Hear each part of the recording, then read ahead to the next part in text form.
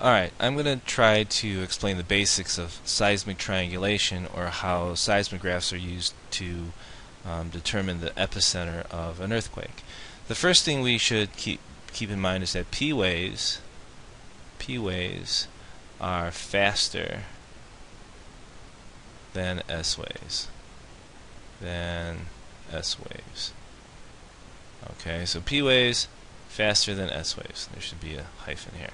And so, for my example, let's say the P waves and the S waves are having a race, and we'll say that the P waves go, I don't know, 100 meters per second, while the S waves go only 50 meters per second, so half the speed. So here's P wave, S wave, and so for our first example, after 1 second, the P wave is here at 100 meters, while the S wave would be here and cover only half the distance at 50 meters. Alright, makes sense so far? So now, this is after 1 second. Okay, let's do 1 second. 1 second. And so now after 2 seconds, the P wave will have traveled twice as far, right? 200, P wave, 200 meters. And the S wave will double, and that will be, the S wave will be at 100 meters. And then after 3 seconds, let me grab another color. After 3 seconds, the P wave will have moved up to 300 meters. Oops, 300 meters, not 3,000. 300 meters. And so the S wave will have gone 50, 100, and then 150 meters. So let's take a look here. Here's the P, and here's the S wave. So let's take a closer look here.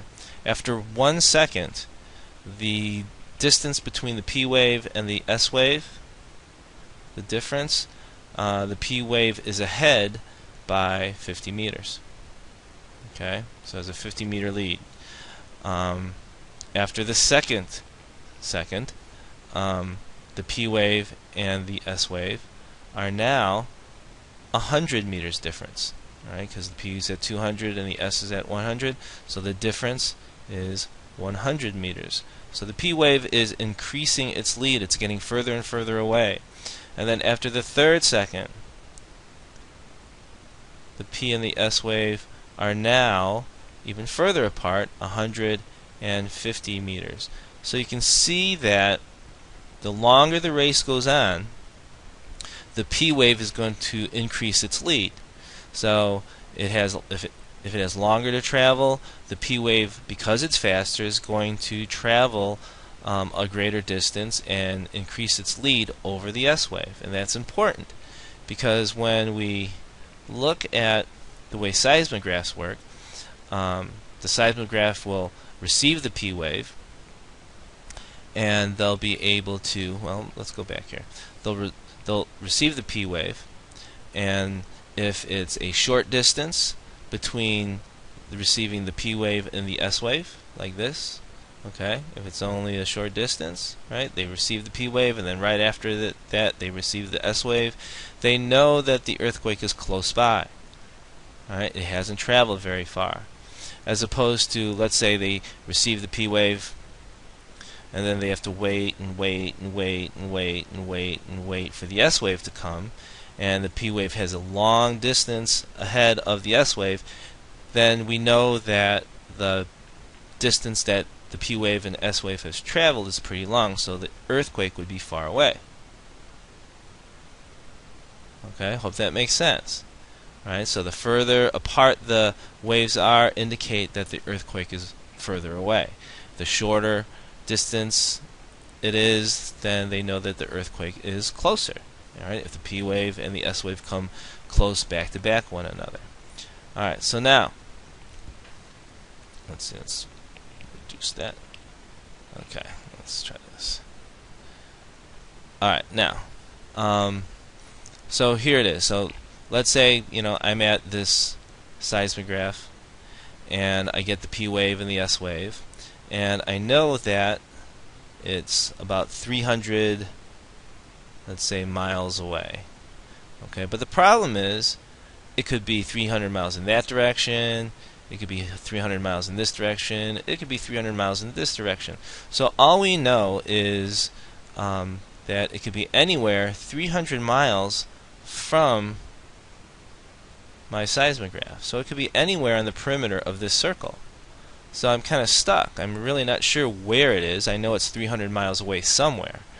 So I call my buddy, who is also has a seismograph, and he has the same data on the seismograph, but he knows, according to his calculations, that the earthquake is a certain distance away from him, say maybe 500, I don't know, 500 miles away.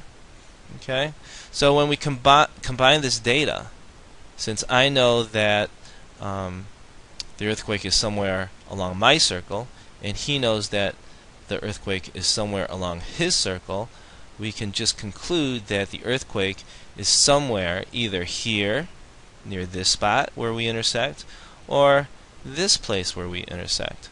Okay, so as you can imagine, all we need is a third scientist with a seismograph that also calculated the wave. And so let's say we find a nearby one, and this seismograph measures it out, and he pinpoints his circle.